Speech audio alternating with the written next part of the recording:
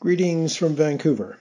I'm Rob Allan, the third generation by that name to have been associated with this company, currently celebrating its 90th year of successful business as a firm of consulting naval architects in this beautiful Pacific city. It's very difficult to encapsulate in a short video the work that's been done by my grandfather, my father, and everyone else that has contributed to our success over these many years. However, to commemorate this significant occasion, we hope to give a bit of a capsule of the accomplishments of the firm, from a single proprietorship operating from a home office to its present-day status as a firm of significant international stature in this field. My grandfather, Robert Allan, emigrated to Vancouver from Scotland in 1919 with his wife and toddler son. He was employed by Wallace Shipyards in North Vancouver, initially as chief draftsman and shortly thereafter as chief superintendent. His initial charge was to design the Princess Louise, the first of the CP coastal steamships to have been built outside of Scotland. In late 1929, early 1930, he commenced working independently as a consulting naval architect. Earning a living in the early 30s was a challenge for many, and he was no exception. A few small pleasure craft, some ferries, and coastal workboats and patrol craft sustained him in modest circumstances for quite a few years. The first recorded commission we can find in our archival material was for the 44-foot pleasure yacht Geneva M for Mr. Philip White in 1929. A much-needed major contract in 1933 for the yacht Meander was apparently sufficient to convince him to stay in Vancouver and keep trying. The beautiful 105-foot steel yacht Pfeiffer, built for Captain William Crawford in 1939, was a major commission and remains an iconic yacht on the Pacific coast. Some other notable designs of that era include the quarantine launch Salukan 5, numerous coastal patrol craft, and notably the first tugboat Weaver Lake. In the post-war era, significant growth in the BC fishing industry established Robert Allan as the leading designer of large coastal seiners, with more than 50 such vessels to his credit. In addition, numerous trollers and gill netters were designed for local boat builders and owners. 1945 also marked the beginning of a father-son team in the business when my father, Robert F. or Bob Allan, joined his father, working from an office in the basement of the family home. The 1950s saw the business slowly establishing itself solidly in the local marine industry. Some notable designs were done for coastal missions, including the Columbia 3 and John Antle. A significant series of coastal patrol craft were designed for the Department of Fisheries and other provincial and federal government departments. In the late 1950s and throughout the 1960s, significant growth and change in the BC coastal towing industry was occurring, and Robert Allan Ltd, which was incorporated as such in 1962, emerged as the industry leader in the development of designs for a new generation of steel tugs and sophisticated barges. Over 100 major tugs were built to our designs throughout the 1960s, and many barges. Significant amongst these were the first BC experiments with quart nozzles on 4 65-foot tugs built for Kingcom Navigation, the marine arm of Mill & Bloedel Ltd. The creation of one of the world's first ocean-going tug barge systems with the 4,000 horsepower tug Haida Brave, and 3 covered newsprint barges, moving newsprint from Port Alberni, BC to California. Numerous line haul tugs from 40 feet to 140 feet in length were all built at this time, and the lion's share of the self-loading, self-dumping log barges, which were unique to BC at that time. In the 1970s, the work focus shifted north with the promise of major developments in the Mackenzie River Valley and offshore in the Beaufort Sea. Many shallow draft tugs and barges and a variety of workboats were built to support those ventures, including a fleet of 4,500 horsepower quadruple screw pusher tugs for NTCL with just 1 meter draft. The first ice-breaking offshore supply vessels for Canmar and culminating in the design in 1981 of two Arctic Class 4 icebreaker anchor handling tug supply vessels, which supported Gulf Oil's operations in the Beaufort.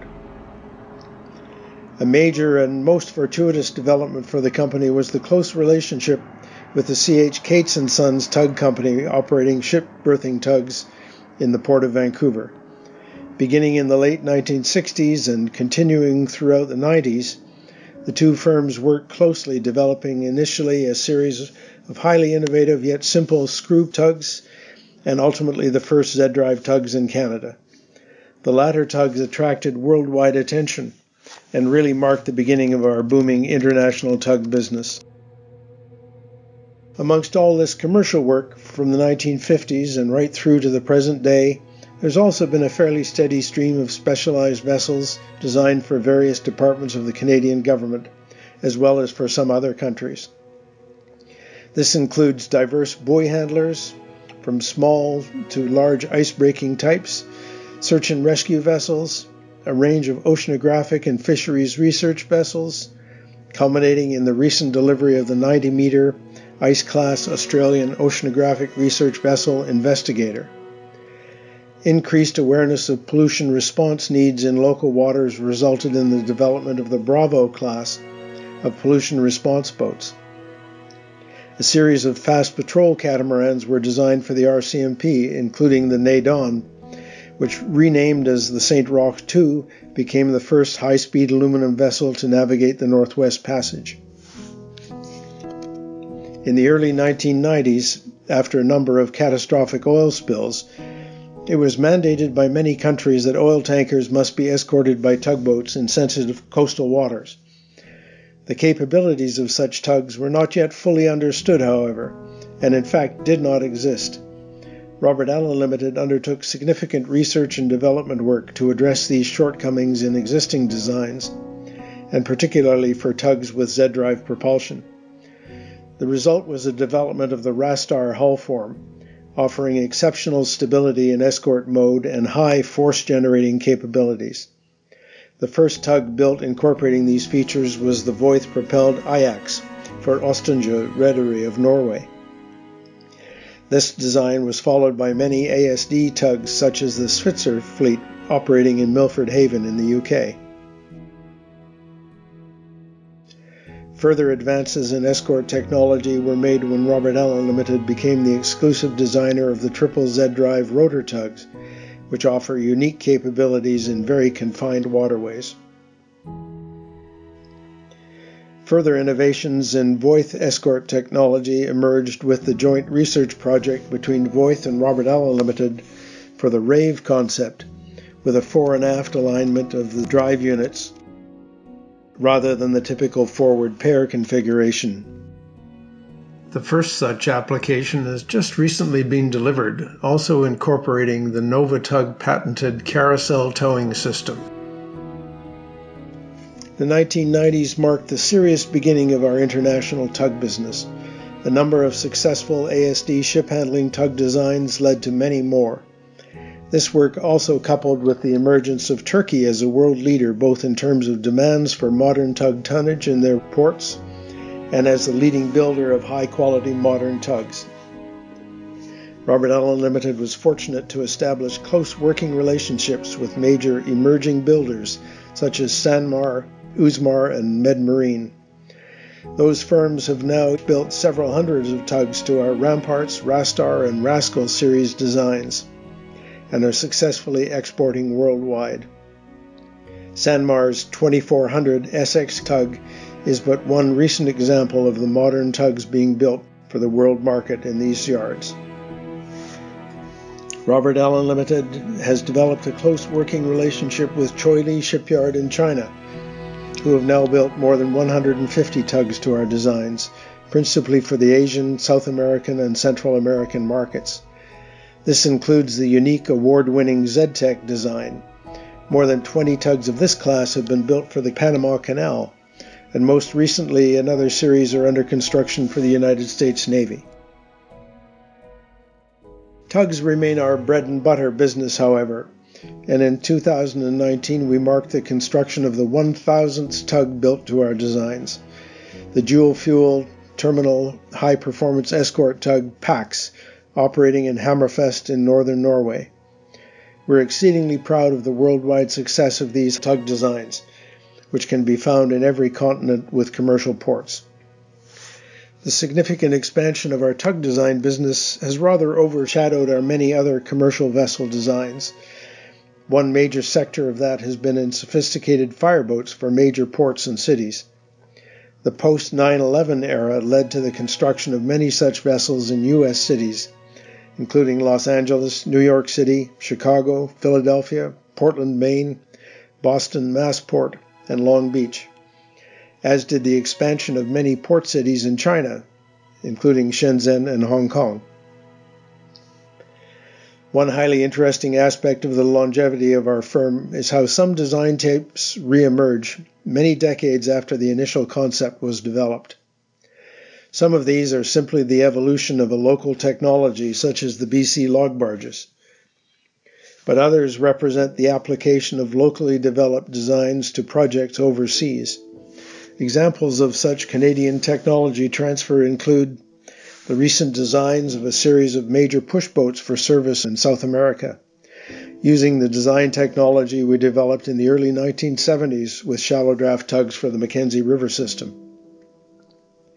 Another example is the development of shallow draft ice-breaking supply vessels for the Caspian Sea, which were based largely on the 1974 design of the Canmar Supplier series for the Beaufort Sea.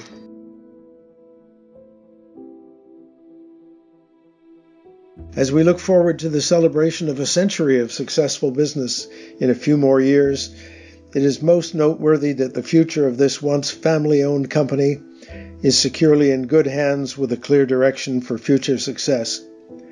The company was sold to a number of senior staff in 2008 in order to secure this very continuity, and the ownership continues to evolve to recognize the contributions of other staff. There are currently 26 shareholders amongst the approximately 90 staff members, all very ably led by current President and CEO Mike Fitzpatrick. The future of ship design is rapidly changing today. Newer propulsion technologies continue to emerge, particularly with many hybrid alternatives, alternative low-emission fuels, more efficient hull designs, and so forth. Our designs include some of the world's first hybrid tugs. The first autonomous vessels are currently being developed, and we're actively engaged in that work. Robert Allan Ltd has invested heavily in the technologies necessary to properly analyze these options for any application. The future of our business depends, of course, upon the continuing demand for our specialized design services.